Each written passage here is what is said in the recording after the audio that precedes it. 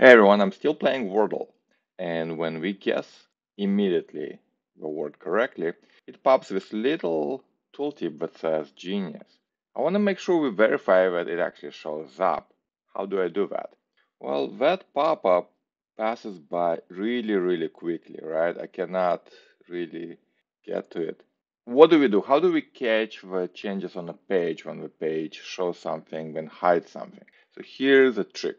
So after we say, okay, we solve a game, probably that's when the tooltip comes up, we'll use cy.clock command. Cy.clock by default freezes all timer related functions inside the application. So if we do this, notice right now the tooltip appeared and it stays there because cy.clock overrode and froze, let's say set timeout that this tooltip somehow uses to hide itself. Now we can inspect the element, and what do we see? No, this is not it. Let's see it again. Why does it go to a wrong element? No, I can see that this is a toast, right? So it's frozen. Now I can inspect it, and I see there is now a component with shadow root. Okay, well, now this is much, much simpler.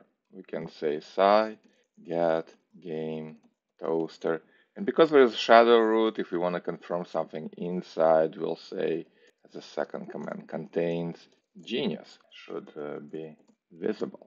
Now we can remove a clock because we're just looking for, okay, and this is it, right? Notice on the left, our command log confirms that the toast appeared and it contained the word we were looking for.